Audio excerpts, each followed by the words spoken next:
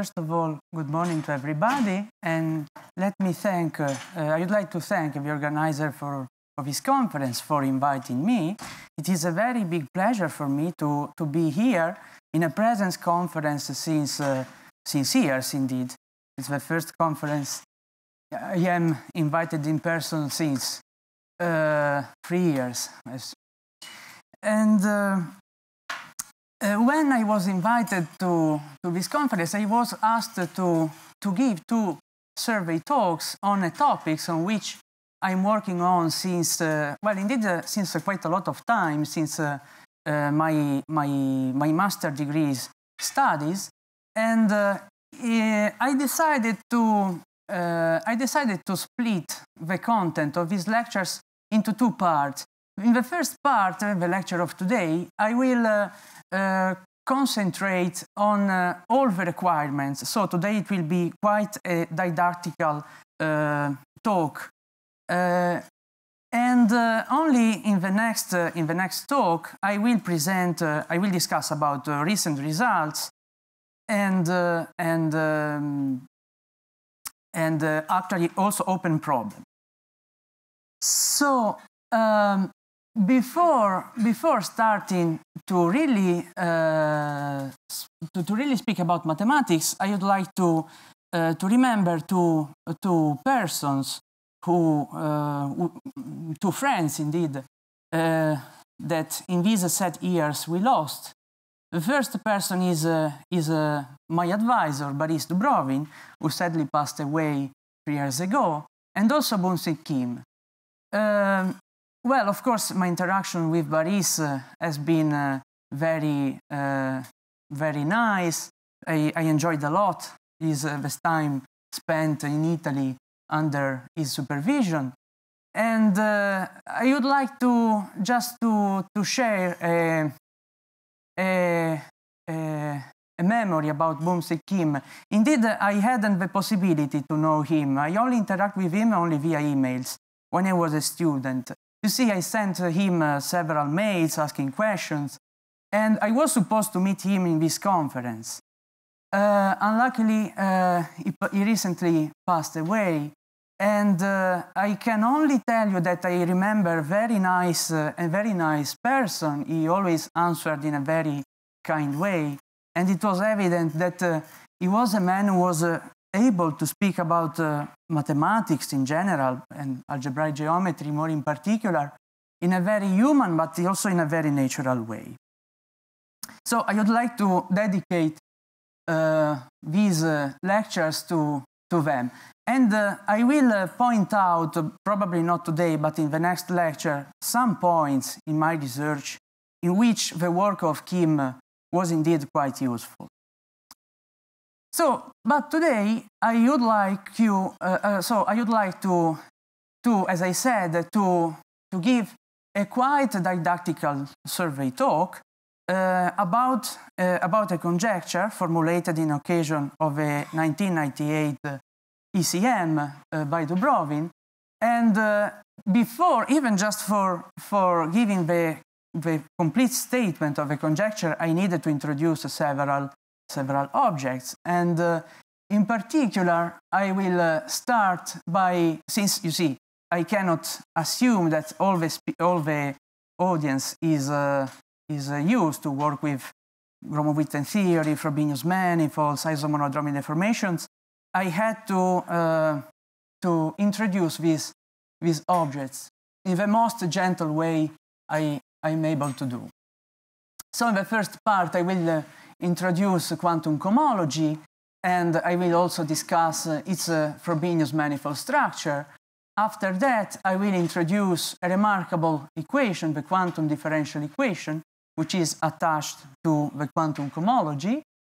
After that, I will introduce some local invariants for the Frobenius manifold structure, these monodromy data.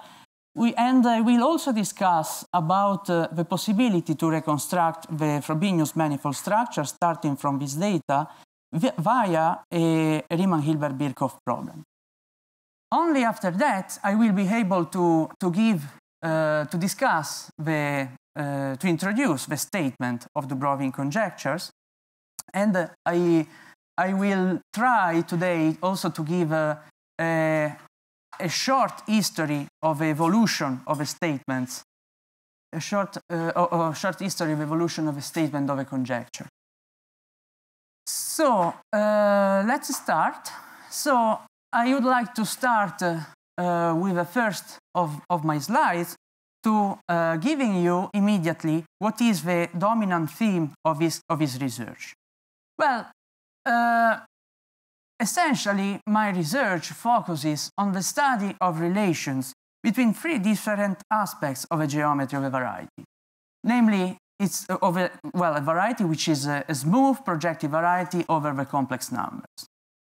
Well, these three aspects, namely, are its topology, its enumerative geometry, and its complex geometry. The way in which such a study is developed is via the analysis of meromorphic connections on the Riemann sphere and what are called their isomonodromy deformations. So in the first part of the talk, what I'm going to do is to introduce what I mean by enumerative geometry. So I will do a very crash course on Gromov-Witten theory and quantum cohomology. So, roughly speaking, Gromov-Witten theory is a theory which allows us to associate with any complex smooth projective variety a family of Frobenius algebras, and such a family is called the quantum cohomology of X. You have to imagine that, so the way in which is quantum cohomology can be looked at is a family of deformations of a classical cohomological algebra with complex coefficients. And the point is that what you are doing is to deforming the classical cup product we have in cohomology. And the way in which such a deformation of a product is performed is by introducing a deformation which involves counting numbers of rational curves on X. So, more in general, so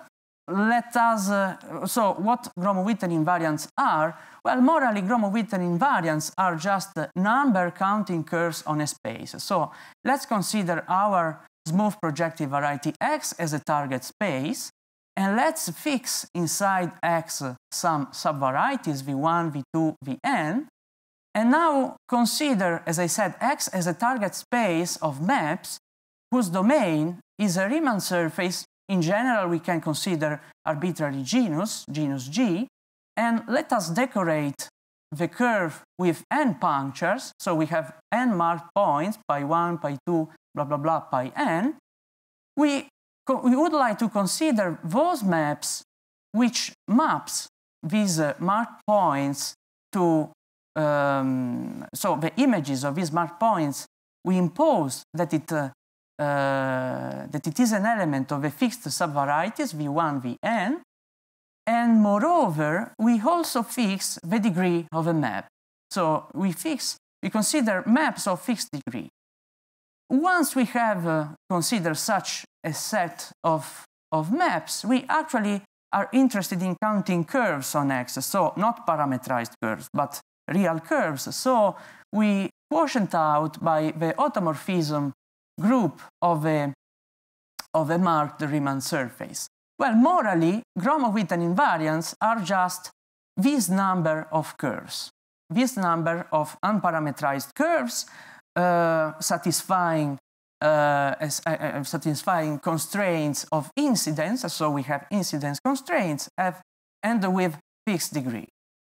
Well, this is just, the heuristic way to introduce Gromov-Witten invariants. We can introduce more formally Gromov-Witten invariants as intersection numbers on the Kontsevich moduli space of stable maps of, well, here we have such a number equals to that integral.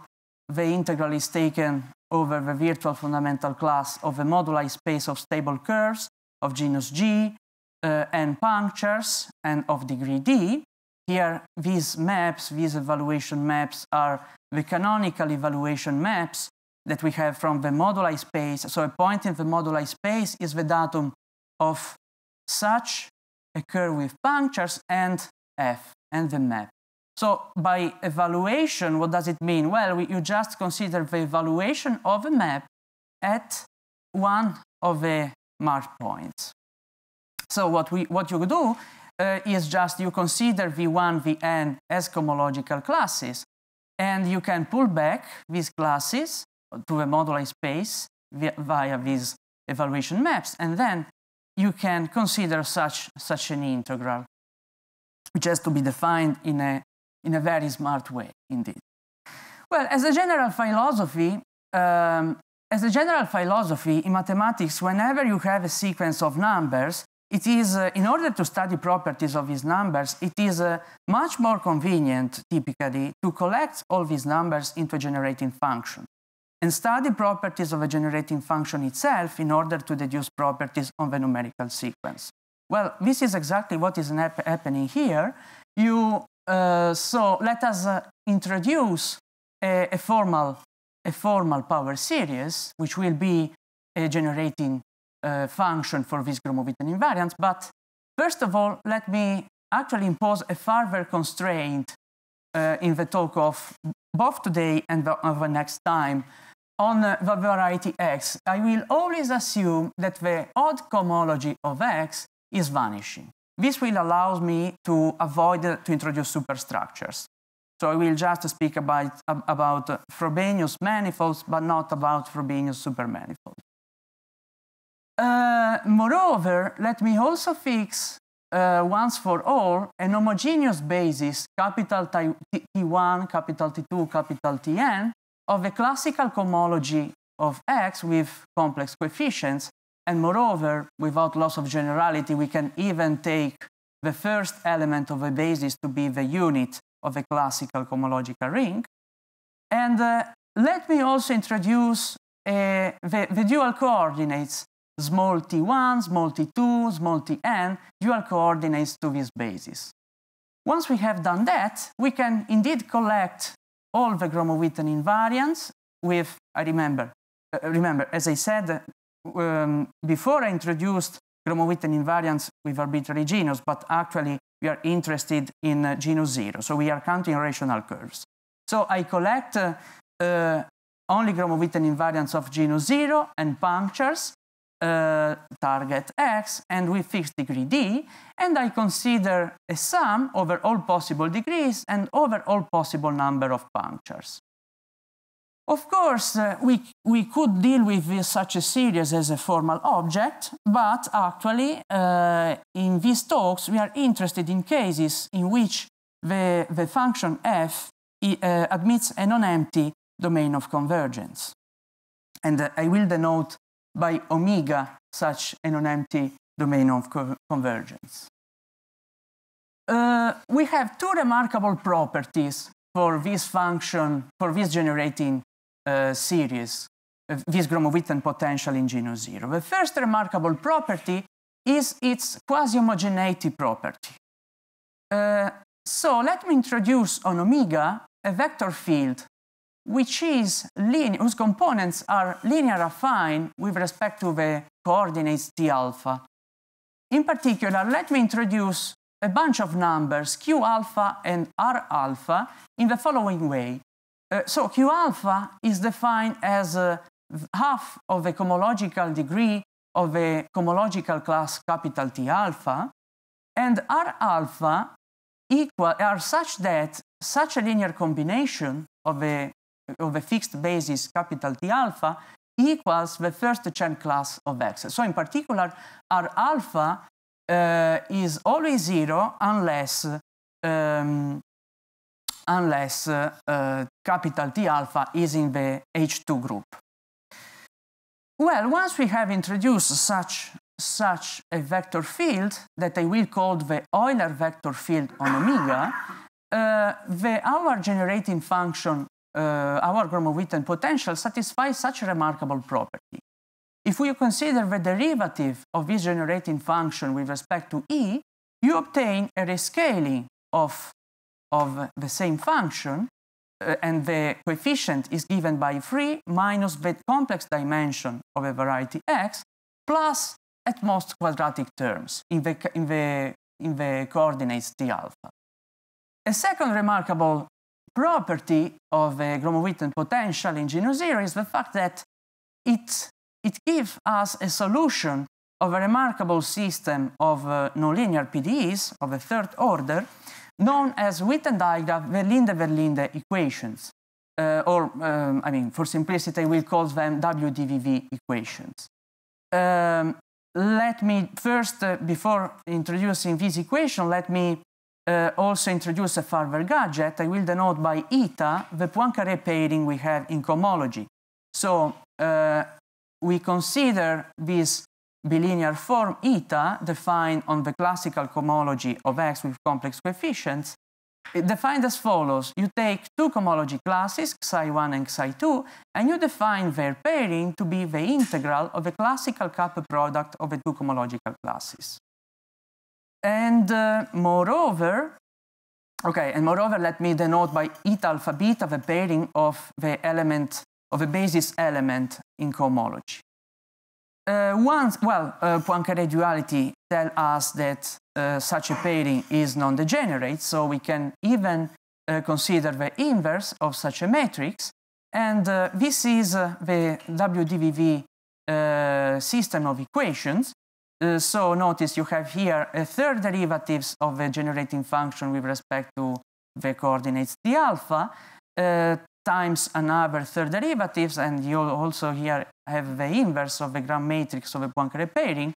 And the difference of the two sides of the equation is that the role of alpha and phi, these two indices, is exchanged. With these properties, with these two properties, we can indeed define, as I told you, our aim is to define a family of Frobenius algebras, which are the formation of a classical cohomology. So in order to do that, I have to prescribe what is the product. So what is the new product I want to define? So indeed, I claim that we can define a product on each tangent space of a domain omega. Omega can be identified with an open subset of a classical cohomology ring, seen as a vector space, a complex vector space. And the tangent spaces of this domain can be naturally identified with a classical cohomology space. And of course, there is a canonical identification for doing that.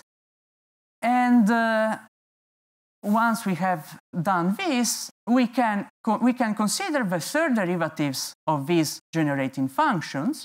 We can raise one index in this way by using the inverse of a Poincaré metric, and in this way we obtain a bunch of numbers, C alpha beta lambda, which indeed can be interpreted as components of a 1-2 tensors, holomorphic 1-2 tensors on omega, and we can use these components as structure constants for the new products we want to define on the tangent space Tp. So I underline that the derivative of this generating function is taken at the point P. And I can define now a new product star P of the two coordinated vector field A over dt alpha and A over dt beta in the following way. So as I said, I use these components as the structure constants for these new Frobenius, for these algebras. And it turns out that such a product is extremely rich of properties. Namely, it is commutative, and this is quite clear it is easy to see, but remarkably, due to the WDVV equations property satisfied by capital F, it is also an associative product, and moreover, the algebra we obtain is also a unital algebra. We also have a unit, namely, it just coincides with a unit of a classical cohomology algebra. Furthermore, again, always the WDVV equations are telling us something more, that actually the new product we have defined is compatible with a Poincaré metric in the following sense. Any operator, essentially any operator of multiplication by a vector field is a self-adjoint with respect to the metric, to the Poincaré metric. So an object like that, a commutative, associative, unital algebra equipped with a symmetric, non-degenerate bilinear form, which is compatible in that way with a product, deserve a name. This is a Frobenius algebra. And, well, the object I introduced is a prototypical example of what are called Frobenius manifolds. Roughly speaking, Frobenius manifolds are complex manifolds whose tangent spaces admit a Frobenius algebra structure, and such a Frobenius algebra structure is holomorphically depending on the point. So, I repeat, we have on each tangent space, we have an associative product, commutative, unital. Moreover, we have a non-degenerate, symmetric, bilinear form on M. I underline the fact that it is not an Hermitian metric. It is not, so it is a C-bilinear. So it doesn't define any metric in a Riemannian sense. Which is compatible with a product. And actually, in order to have a Frobenius manifold structure, we also have to require that eta is flat. Well, in the previous example, in the example I introduced before, the metric was manifestly flat because in these coordinates, so in the coordinates d alpha, the Gram matrix of this pairing is just a constant matrix. So in our case, the metric eta is automatically flat. Frobenius manifolds were introduced in the 90s by Dubrovin. Well, his interests are actually, he was interested in studying the classification problem of two-dimensional topological field theories. And it was in that way that he realized that such a rich structure, such a rich geometrical structure was arising in that classification problem. Let me also say that actually the first example of Frobenius manifolds that appeared in literature, though implicitly, are date back to the 70s, to the work of Kyoji Saito in his work on primitive forms in singularity theory. And indeed, two main examples coming from of Frobenius manifolds come from symplectic and algebraic geometry, Gromov-Witten theory, and this is the class I just introduced. Another big class of Frobenius manifolds come from singularity theory. Today, I don't have, I mean, in these lectures, I actually not focus on this second class of Frobenius manifolds, but let me also say one important feature of Frobenius manifolds. Well, Frobenius manifolds appear to be quite universal objects. Oftentimes, when you are studying maybe a class of Frobenius manifolds, you realize that actually properties of this class of Frobenius manifolds actually are universal, in the sense that actually all true also for other classes of Frobenius manifolds. And in that sense, Frobenius manifolds may be seen as a bridge between mathematical theories which a priori are quite apart from each other. An example, mirror symmetry. Mirror symmetry can be recast as an isomorphism claim for Frobenius manifolds. Namely, on the one hand, we have a Frobenius manifolds coming from enumerative symplectic geometry, quantum cohomology, which is the object I just introduced. And on the other hand, we also have a Frobenius manifolds coming from singularity theory. Well, mirror symmetry can indeed be recast as an isomorphism as such in terms of Frobenius manifold.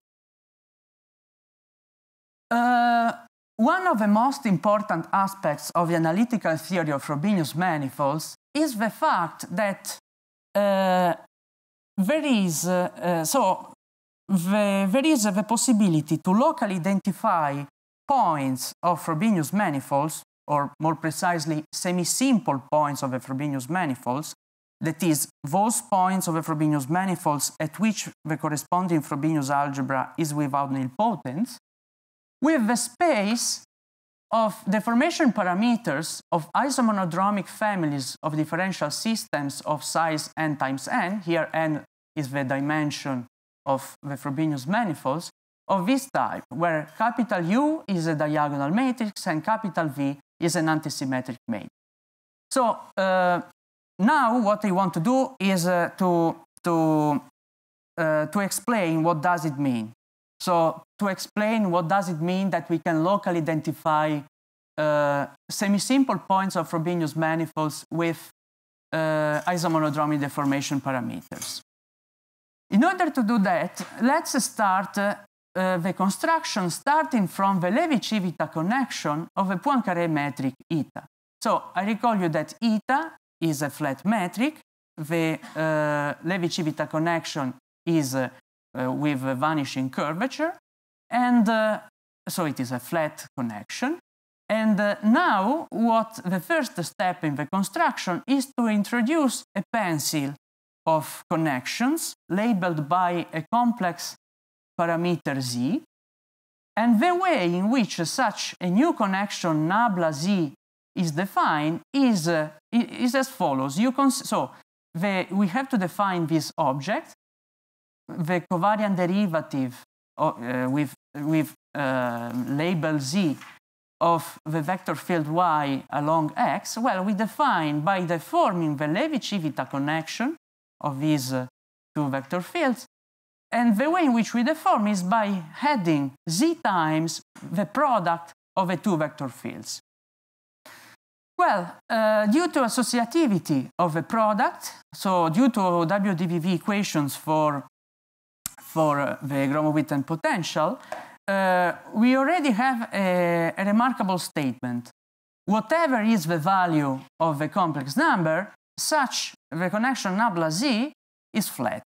So, okay, this is already a quite remarkable statement, but actually something more is true.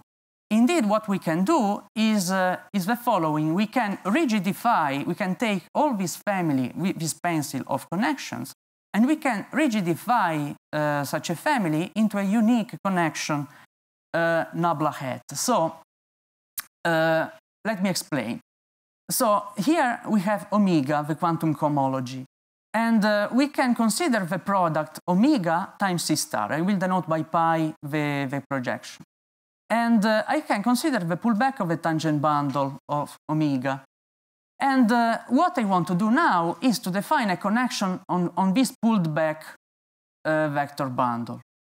So in order to do that, I need to prescribe Christoffel symbols of two kinds. First, I have to prescribe Christoffel symbols along tangential directions to omega. And then I also have to give Christoffel symbols along the C direction. Well, as I said, we want to rigidify the previous pencil. So along the tangential direction to omega, I just take the same formula as before. And what I do along the tangential direction to C star is the following. I consider such an expression for this covariant derivative. So now y is a section of this bundle. So in other words, it is just a vector, can be interpreted as a vector field on omega whose coefficients are depending on a complex time z. And I define as follows the value of this covariant derivative. I take the derivative, the natural derivative of capital Y with respect to z. I had the product of y with the Euler vector field, so the previous vector field I introduced in order to speak about the quasi-homogeneity condition for the Gromov-Witten potential, minus 1 over z such a vector field, mu of y. Well, mu is a 1-1 tensor, is an endomorphism of its tangent bundle, which is defined as follows. You rescale the vector field y times 2 minus dimension of x over 2 minus the Levi-Civita, so the Levi-Civita connection of eta, the Levi-Civita derivative of the Euler vector field with respect to y.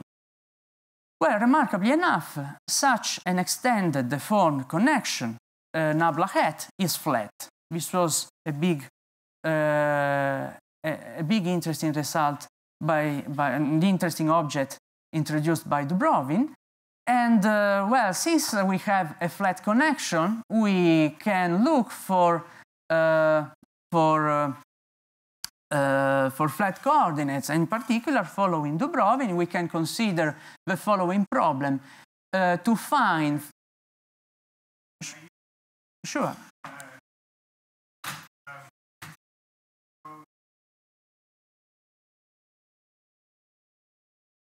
Omega.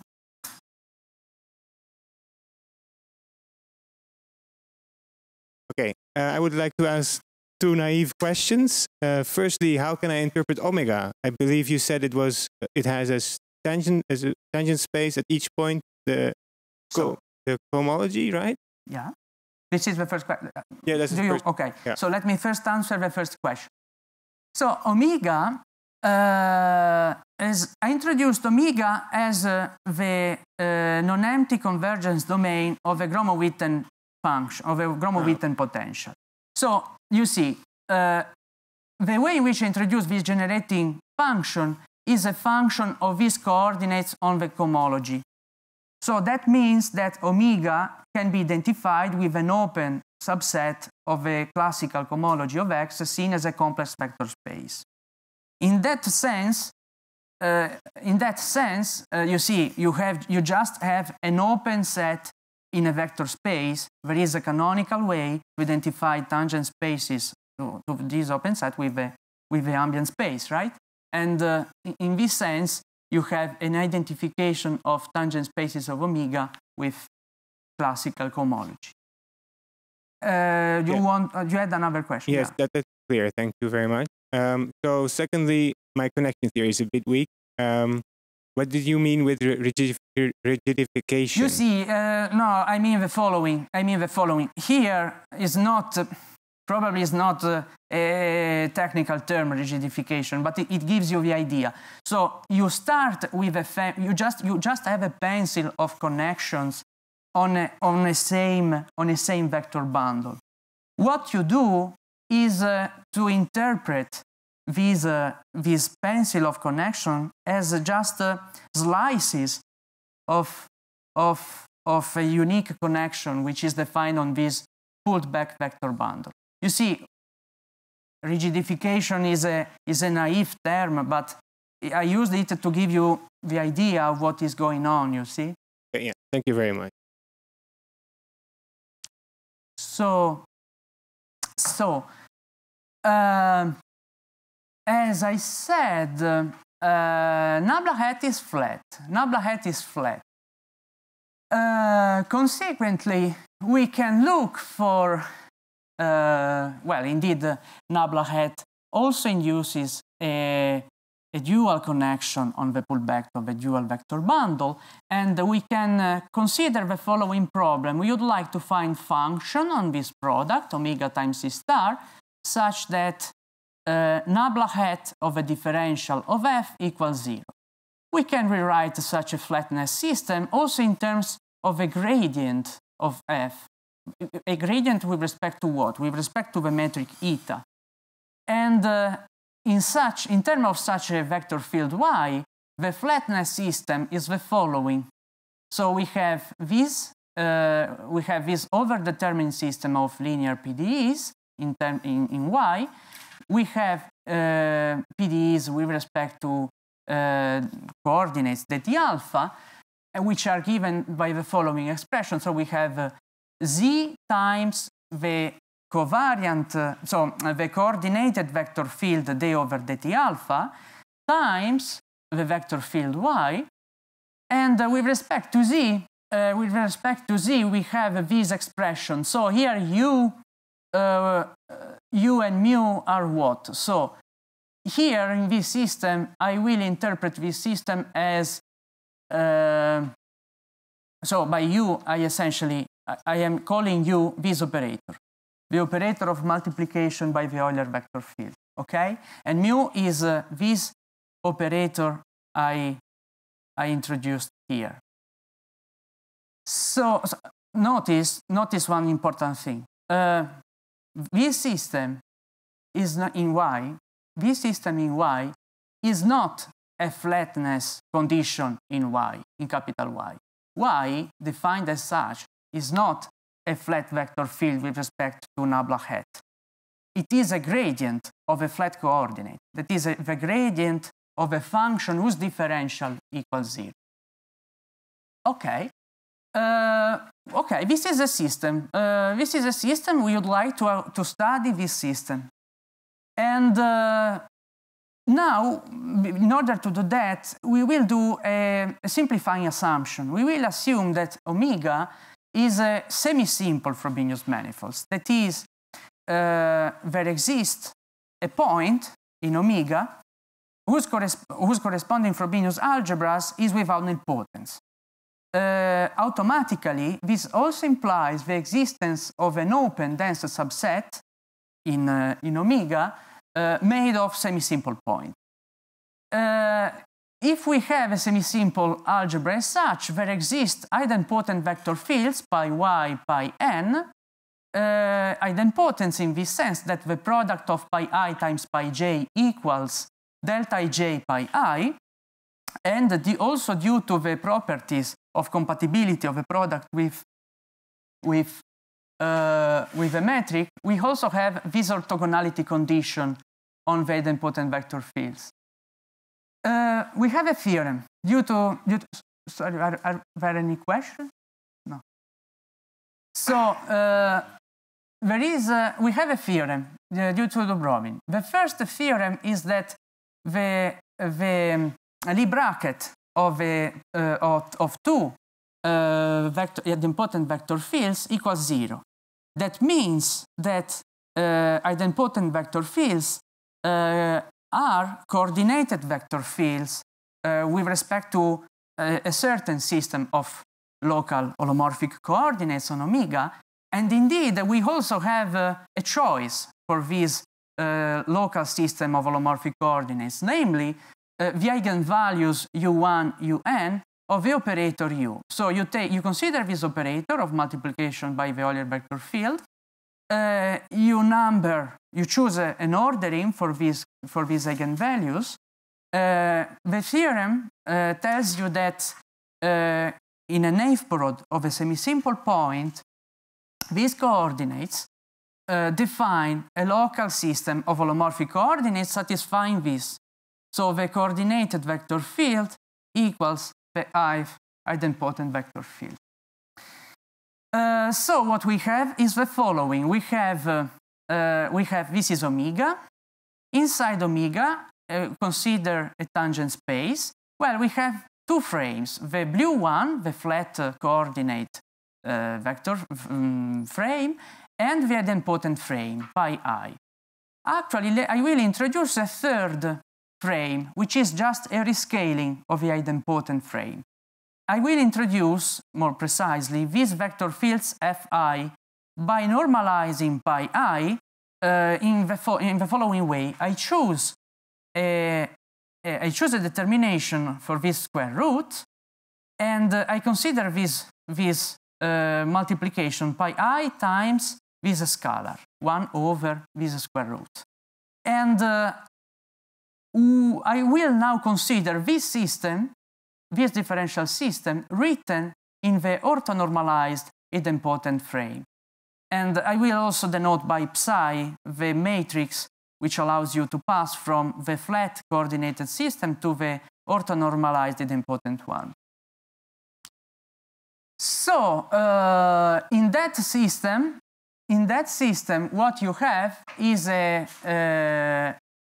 a different, so in this orthonormalized frame, the second equation obtained a particularly nice expression. It is of the following form: dy over dz equals capital U plus 1 over z capital V times y. So U and V are matrices representing these two tensors, calligraphic U, calligraphic mu, and mu, but in this orthonormalized frame. And in particular, one can prove that indeed U is diagonal in these coordinates, and V is an antisymmetric matrix. So if we look at this equation as an ODE, a linear ODE on the complex plane, whose coefficients are functions depending on the point of a quantum cohomology, so of omega. It is a linear ODE with rational coefficients, and we have two singularities. One singularity at 0, a Fuchsian singularity at 0, and an irregular singularity of Poincaré rank 1 at infinity. Well, due to due to this rationality of the coefficients, rationality with respect to z of the coefficients of this linear ODE, we expect that solutions are multivalued and they manifest a Stokes phenomenon due to the irregularity of the singularity at infinity. And in order to quantify both the monodromy and the Stokes phenomenon, we can introduce a bunch of matrices. And let's do it. So in order to do that, we have a different behavior at 0 and at infinity. Indeed, at 0, as I said, we have a Fuchsian singularity, so we may look for formal solutions of this equation, a formal solution expansion at 0 of this equation.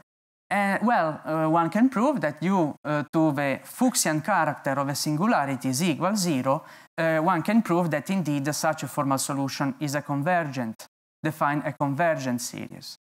On the other hand, at infinity, we have an irregular singularity, so we can still look for formal solution with an exponential behavior at infinity. Well, in such a case, we cannot expect any more convergence of a formal solution, but still we have in our hands an interesting object, because it is giving us information about the genuine analytic solutions of the equation, and more precisely, it prescribes the asymptotics, in the sense of Poincaré, of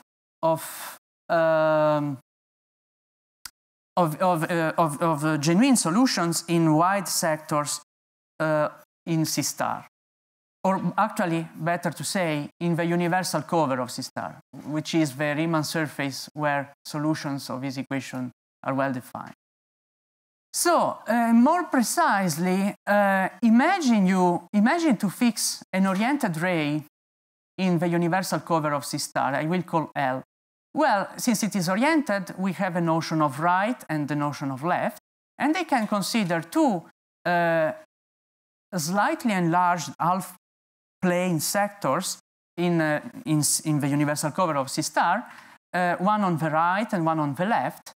Well, classical results on ODEs, due to classical result due to Shibuya, is that given a formal solution with of equation in exponential with exponential behavior at infinity, there exist unique fundamental systems of solutions in the two sectors y right, here y right and here y left, having as asymptotics the same given formal solutions, respectively in the right sector and in the left sector.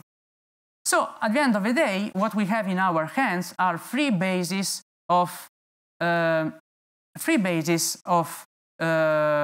for the space of solution of the same ODEs. So we can relate all these bases by suitable matrices of change of basis.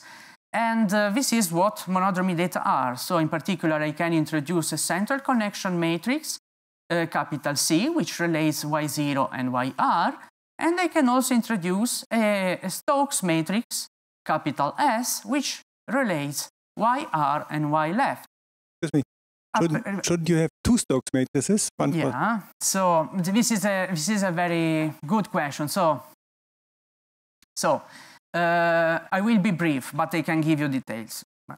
So the brief answer is yes. A priori, you should introduce two Stokes matrices. You see, in general, when you have an irregular singularity of Poincare rank 1, you should expect to have two different Stokes matrices relating YR, Y left, and another solution YR, which is on the other sheet of the universal cover. Actually, and this is a very remarkable symmetry of the Frobenius manifolds case, due to, well, indeed, as I said, these coefficients are quite special. You take V antisymmetric and U diagonal, and already these property are due to properties of these tensors. So what I want to say is that you just have a single Stokes matrix because you can prove that even if you define a second one, it actually equals the transpose of the other one. The slogan is the following: Frobenius manifolds are particularly rich of properties. We have a metric on Frobenius manifolds. Such a metric is compatible with everything, with a product, with capital U, because capital U is just, indeed, is an operator of multiplication by a vector field, so it is a self-adjoint with respect to eta, to the metric. Mu is antisymmetric. It is an easy exercise. You can prove very easily that it is antisymmetric with respect to eta. This explains this antisymmetry. And also, due to this fact, due to the presence of this metric compatible with product and these coefficients, you can prove that indeed the number of relevant Stokes matrices is just one. Yeah.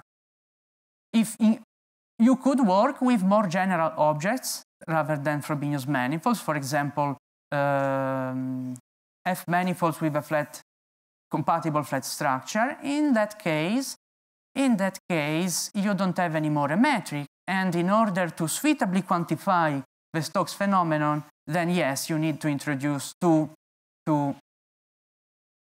Stokes matrices. So the double of numerical parameters in order to properly quantify the Stokes phenomenon. Okay, so let me just say the following. A priori, we can introduce this data, central connection matrix, Stokes matrix, at each point. Whenever I fix a point T of a quantum cohomology, I can repeat this procedure, and I can introduce these two numerical matrices. Remarkable property is an isomonodromicity property.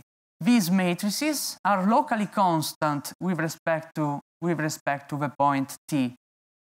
So they actually define local invariance of a quantum cohomology. And when I say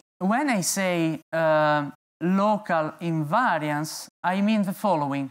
So here I can skip these details. You see here what I did was just to show you explicitly the expansion at 0 and at infinity of the solution Y0 and the solution Y left and R.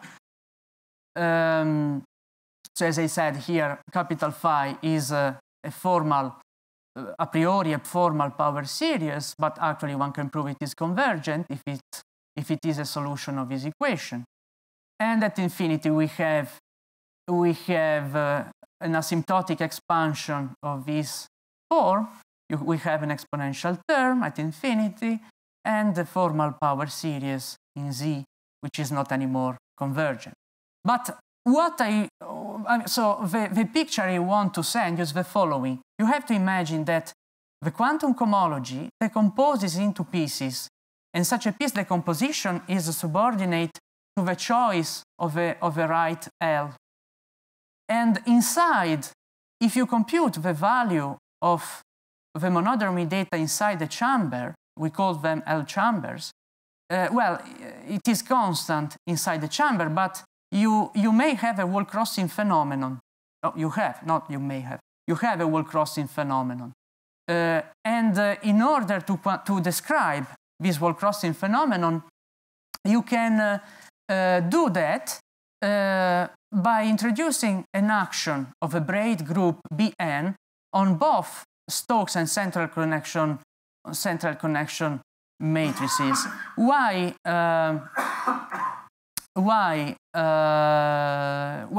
the braid group arise here? Well, it's not that surprising, because indeed imagine to have 2 points in 2 different chambers, and imagine to have a path connecting these 2 points, so with starting and ending points into different chambers. And recall that we said that the eigenvalues of U are a coordinates system at semi-simple points of the Frobenius manifolds. Consequently, if you follow this path, and if you look at the spectrum of a multiplication by the Euler vector field, you see that these parameters Ui, these coordinates, starts to dance in the plane. And recall that the braid group can be defined as indeed as the mapping class group of a punctured plane, and in particular my convention will be the following one. I will identify the generator, this generator of a braid group with this motion of the 2 points Ui and Ui plus 1, a counterclockwise rotation of Ui with respect to Ui plus 1, and all the others Ui's are frozen. Yeah.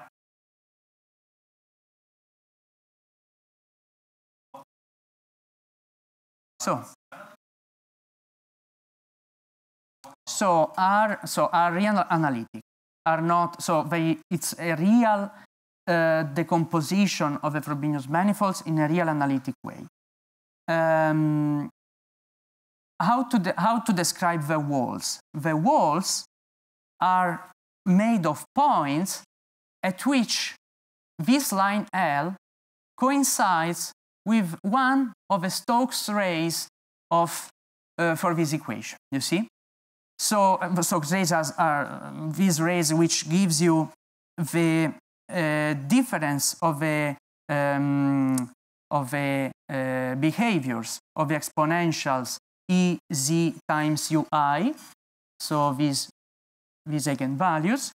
So you have this bunch of rays in the plane for a fixed point of the Frobenius manifolds, and you say that L is admissible if it does not coincide with any of these rays. So the walls of this chamber decomposition are defined exactly as those points at which the L coincides with one of these Stokes rays. Thank you for the question. Yeah.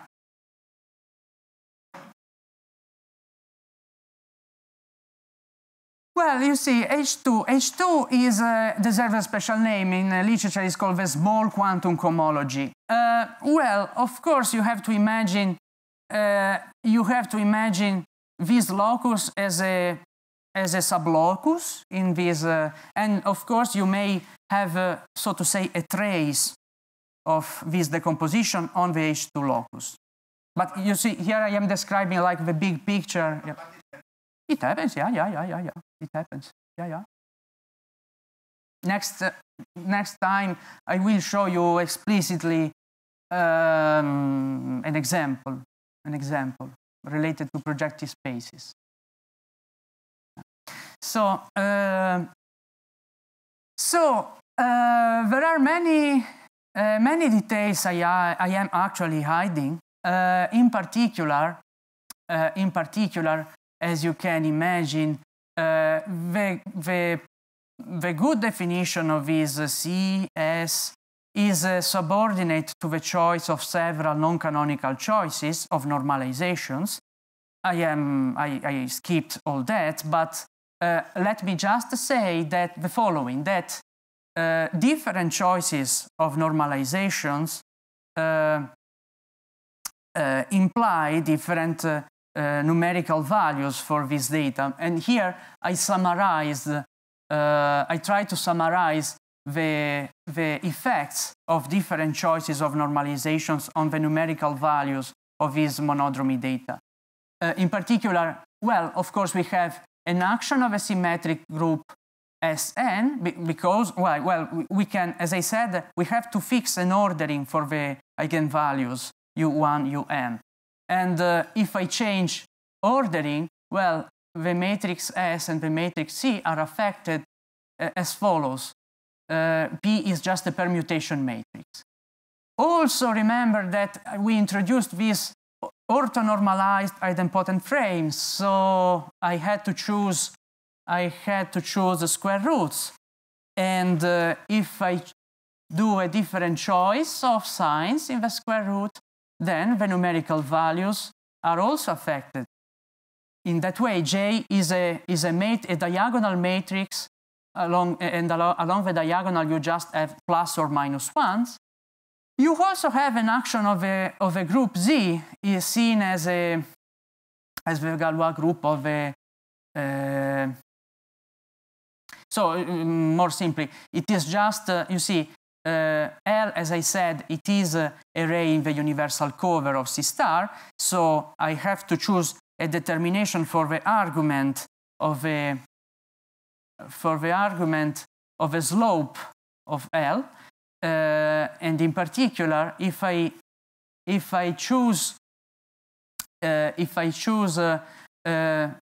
change a determination of this slope phi by adding multiples of 2 pi, the only effect you have is on the central connection matrix, and the central connection matrix is affected as follows.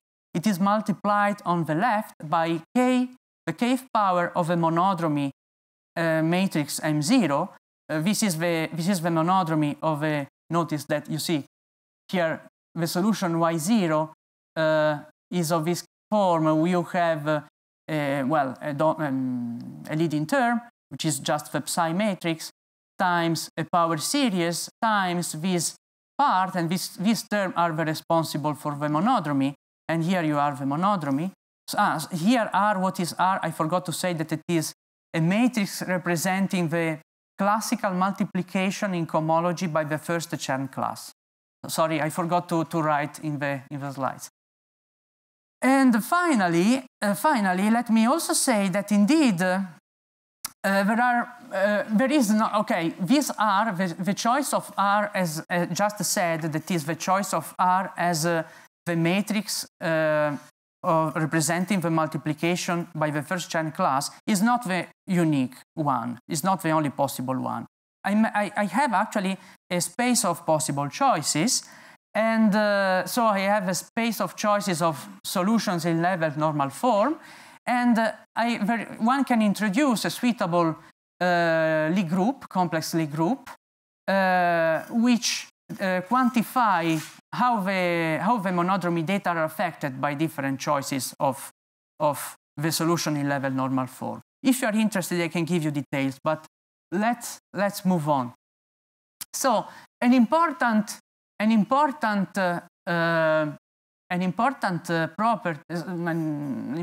property of this monodromy data is the following.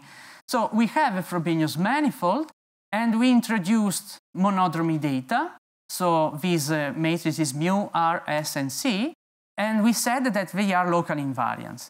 Actually, what is very remarkable is the fact that we can indeed reconstruct the Frobenius manifold structure starting from this bunch of numbers, these matrices, and this can be done via Riemann-Hilbert-Birkhoff boundary value problem. The moral of the story is the following, that the monodromy data actually define a system of coordinates in the space of quasi-homogeneous solutions of WDVV equations. And now I don't want to overwhelm you with too many details, but let me just explain you the idea of how it is possible to reconstruct the Frobenius manifold structure via a Riemann-Hilbert problem. So you consider this contour with these orientations. I will call gamma the union of all these gamma minus infinity, gamma 1, gamma plus infinity, gamma 2. And this will be the pi left sector, pi 0, and pi r. Also, fix a point u0, which is a tuple of coordinates u1, un, pairwise distinct. Here by delta, I am denoting the union of all the diagonal hyperplanes in Cn. So you never have ui equals uj, so to say. And so this will correspond to a tuple of canonical coordinates computed at a point inside a fixed L chamber. And once you have this data, one can also introduce this piecewise analytic function on gamma. And so here capital U is just a diagonal matrix with entries, the entries of this U0. You have also to use S, C, and mu, and you can construct, okay, let's introduce this function H, and you may formulate the following problem, this Riemann-Hilbert-Birkhoff boundary value problem. To find an analytic function G defined on the complement of gamma with values matrices, such that if I restrict G to pi left, pi 0, pi right, well, it extends continuously to the boundary of these domains. Moreover, there exist non-tangential limits G plus minus at gamma. Here you have the plus and minus sides at gamma, except these two self-intersection points. And moreover, these two limits are related to each other by the multiplication by such an H. And moreover, you assume that the solution at infinity goes to the identity matrix.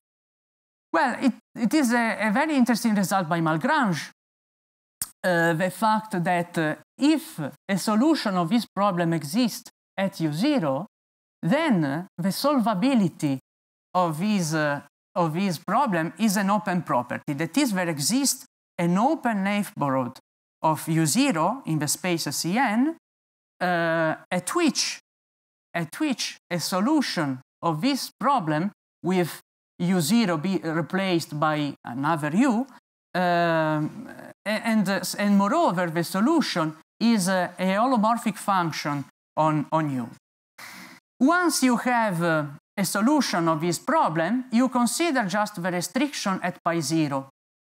And you expand the series up to and you take just the first 4 coefficient. With these 4 coefficients, you are able, via explicit formulas, to reconstruct the Gromov-Witten potential. The Gromov-Witten potential or any other solution of WDVV equation. Let me say just the following. I will be very brief here. Let me say the following. Sabat indeed recently obtained an interesting extension of Malgrange theorem in the case in which the points U are not anymore assumed to be in the complement of a big diagonal. So now I mean, Sabah considered this case in which you may have some coalescences of some equality of the two entries of U0, and standing on that, I immediately realized that that theorem was important for example, it was very relevant to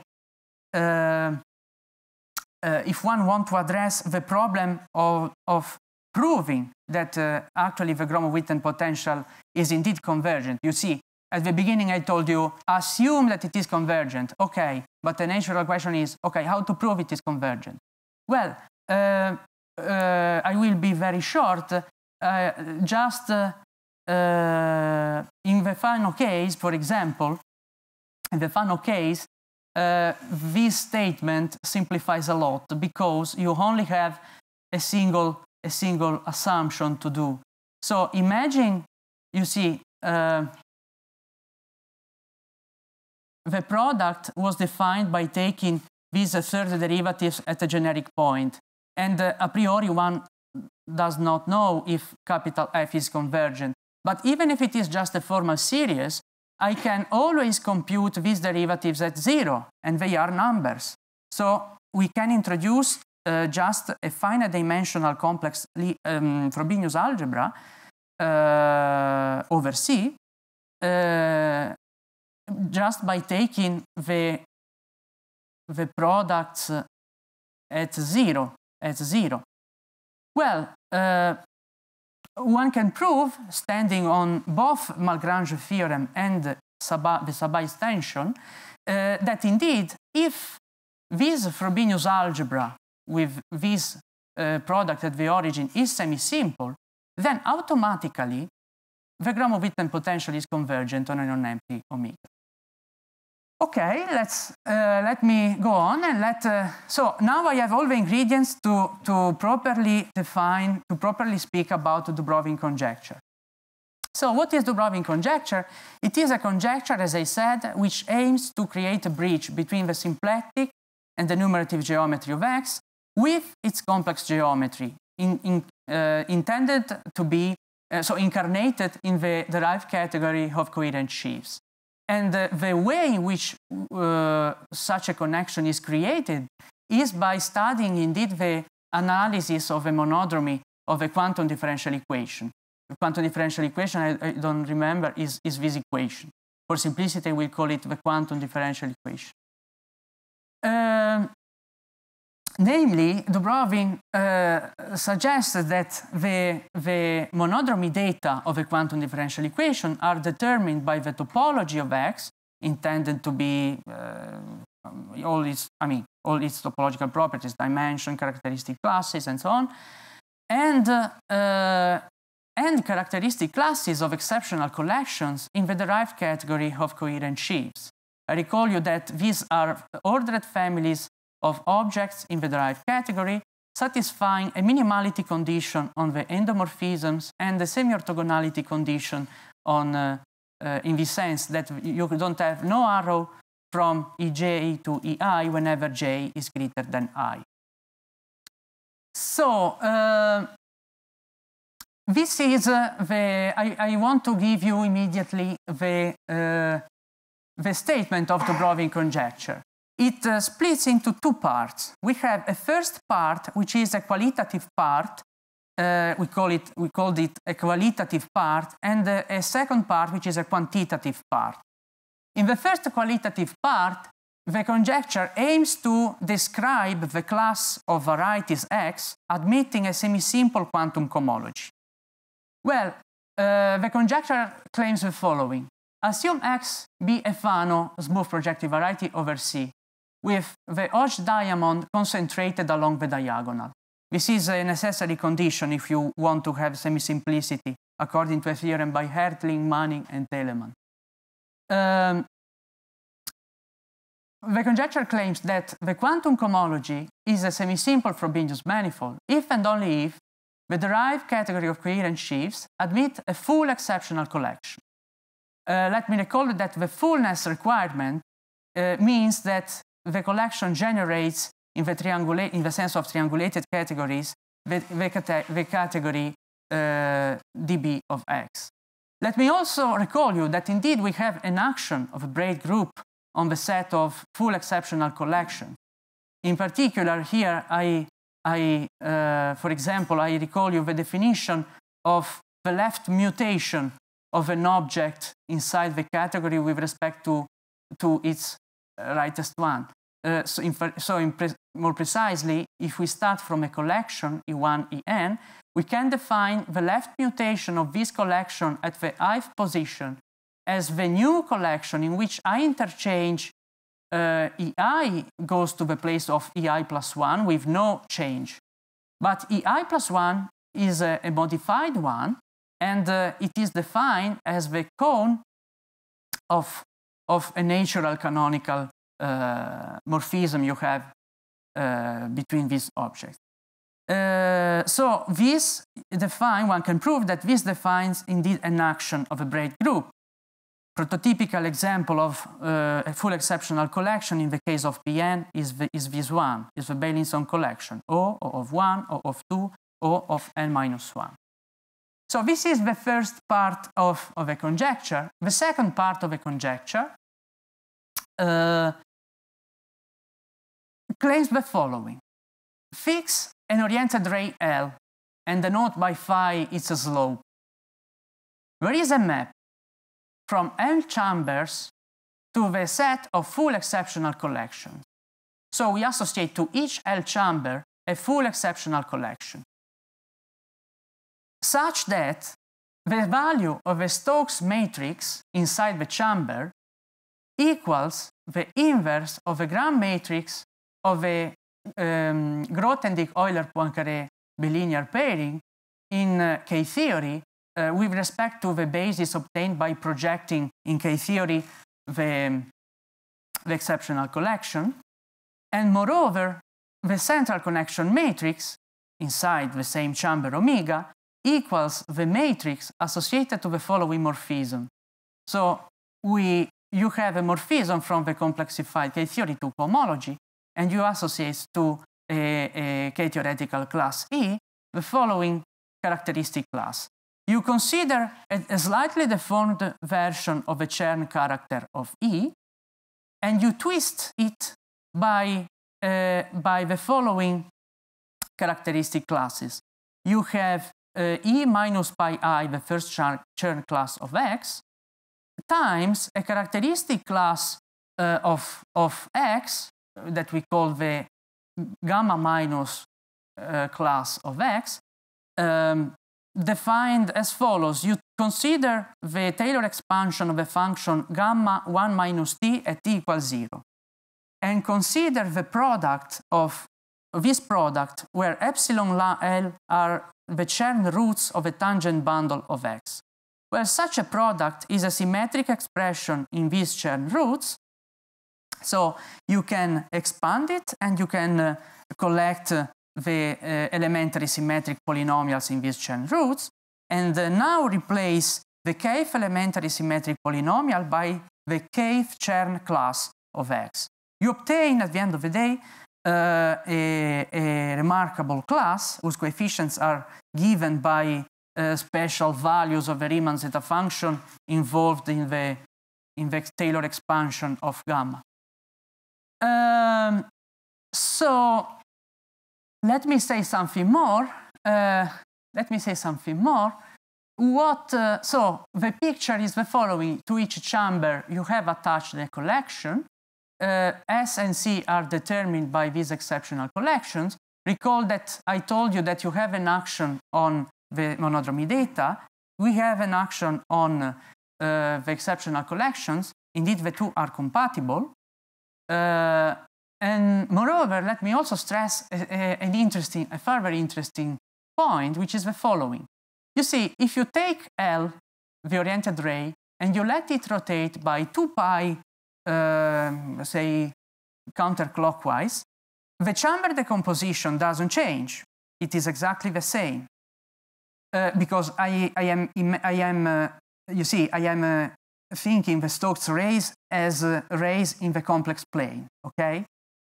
Otherwise, you can just consider all possible lifts of a Stokes rays in the universal cover of C star.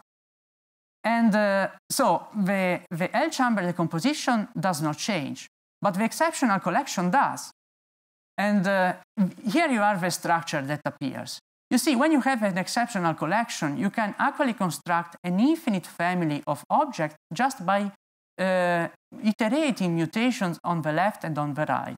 For example, E0, what is? It is just the subsequent mutations on the left of the objects En. And then you start with En minus 1 and so on, and you construct an infinite family. And the object you obtain is called a helix. So if E1, En is the collection associated with L, the collection associated with the rotated oriented ray L equals a parallel foundation of a helix. And let me also recall you that the same parallel foundation can be also described as an application of a Serre-Functor to the initial starting exceptional collection. So in this sense, we have the helix structure arising from this data. How much time do I have? Minus something, yeah. So it will be very, very, very short. The history is quite long. The history of evolution of a conjecture. Let me give just some comments, the most important. So first of all, about the Fano assumption.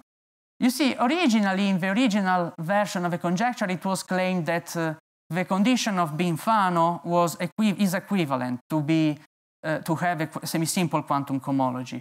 Well, indeed, both arrows are false. One is due, for example, there exist Fano manifolds, Fano varieties with non-semi-simple quantum cohomology. An example, take one of the 47 families of Fano freefolds with a third Betti number greater than 0. According to a theorem by Hertling, Manning, and Telemann, necessarily the quantum cohomology cannot be semi-simple. On the other hand, if you start with a variety with semi-simple quantum cohomology, Bayer proved that the semi-simplicity is preserved by blow-ups. So even if I start by a Fano, I repeatedly blow up, I don't know, several points, you may obtain a non-Fano variety still with semi-simple quantum cohomology. Let me also say that it is not exactly clear how the Fano condition really behaves inside this conjecture. You see, in the statement of a conjecture, we decided to put the Fano condition, but it is not exactly clear. I will give you an example of a non-Fano case for which such a conjecture holds in the next talk.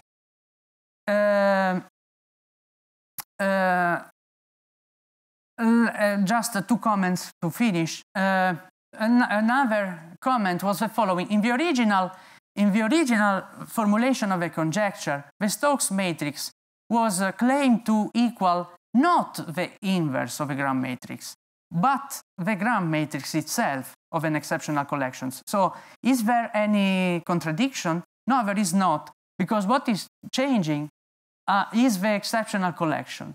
In particular, if E, this Gothic E, is the collection for which the previous statement of Dubrovin conjecture holds, then this modified and actually original statement of the conjecture still holds for the collection E prime, where E prime is defined as follows. It's a suitable, so you take E, you consider the dual, so you take the dual of the objects and you reverse the order, and then you applied these particular mutations of the objects. So this is just to say that the original formulation is still compatible with this new one. It just changed the exceptional collection. And finally, let me say that indeed, in 1998, Dubrovin was not able to identify what should be the conjectural formula for the connection matrix. And this was indeed part of my work before as a master and then as a PhD student. And let me also say that, as I told you, these data are defined up to several choices of non-canonical choices of normalization. In particular, this central connection matrix is computed with respect to which fundamental system of solution? Well, a very remarkable one, which is a generating function for Gromov-Witten invariants with gravitational descendants, I finish by saying that indeed in 2014, Galkin, Golisov, and Delitani formulated a very interesting paper, what is called the gamma conjecture 2. Indeed, that is a refinement which is, at the end of the day, equivalent with the statement of Dubrovin conjecture I showed you before, but it is a conjectural statement which works under different choices, for example, of solutions in level normal forms, which from the point of view of Frobenius manifolds theory are not the natural ones. And this also, let me also say that the exceptional collections that arise from the previous statement of Dubrovin conjecture and the statement of gamma conjecture 2 are also different. In particular, are one the dual of the other. And I think that this is a natural point where to stop. Thank you very much.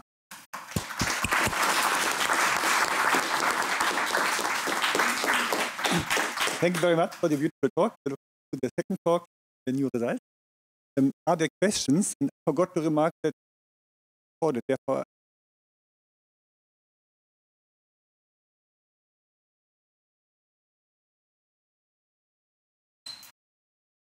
So, well, I was just thinking about the theorem that you proved about the convergence of the Gromov-Witten potential, that it's written there that you ask that the quantum cohomology at the 0 point is semi-simple. But then I was thinking, at the beginning of the talk, we were speaking of this quantum cohomology as a deformation of the usual cohomology ring. So in a certain sense, can we expect also that under this deformation there will still be some non-semi-simple point? I mean, of course, if you start from a non-semi-simple algebra, as cohomology algebra is, because of course in the classical cohomology algebra you have nilpotence. Of course, in general, if you deform such an algebra, the most generic deformation is not. I mean, you obtain a semi-simple algebra, but there are cases, of course, in which you still have nilpotency.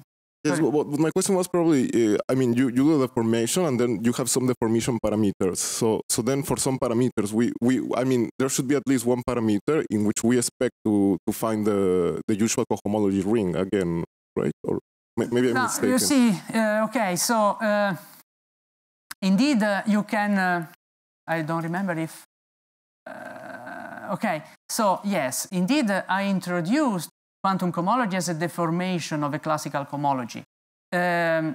Indeed, there is no finite value of the variables t, so there is no true points of the Frobenius manifolds at which, in general, I am speaking in general, at which the corresponding Frobenius algebra equals the classical cohomological algebra. You can always recover the classical cohomological algebra at a limit point at infinity by setting equals 0 all those coordinates which are not corresponding to the H2 locus, to the small quantum cohomology locus. And inside the small quantum cohomology, you have to go to the regime in which the real part of the coordinates t alpha goes to -infinity.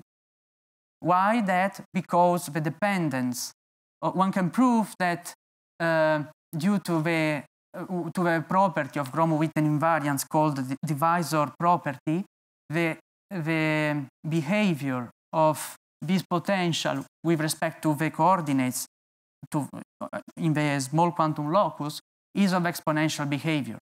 So from here you realize that you can understand that why at a limit point, because only at the point at infinity you can put equal 0 this exponential term, you see? Thank you.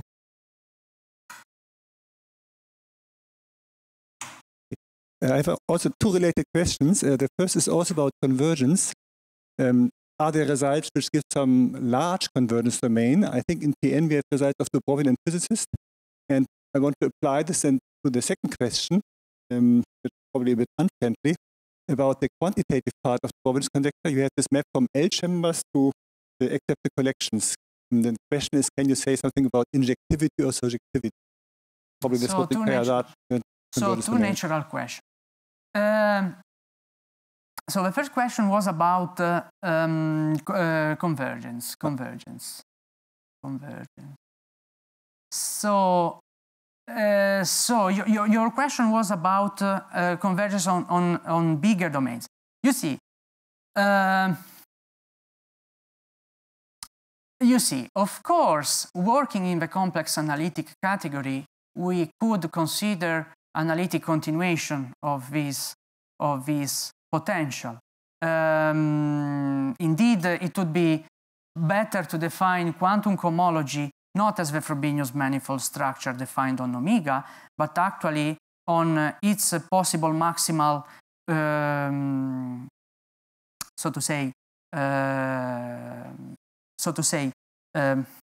this Gromov-Witten potential will admit an analytic continuation on a maximal cover of omega, and it would be better to call that, so the Frobenius structure defined on that maximal cover, the quantum cohomology. Not sure, does this answer to your question, more or less? I think there are some other results. The physicist Dubrovin had some precise estimates for PN, and the Riemann had results.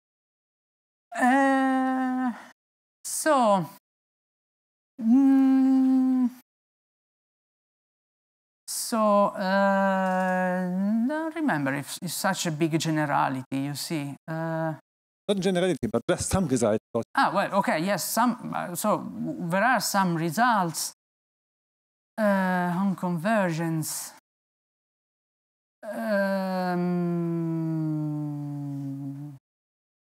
So I prefer to think about. I will tell you now.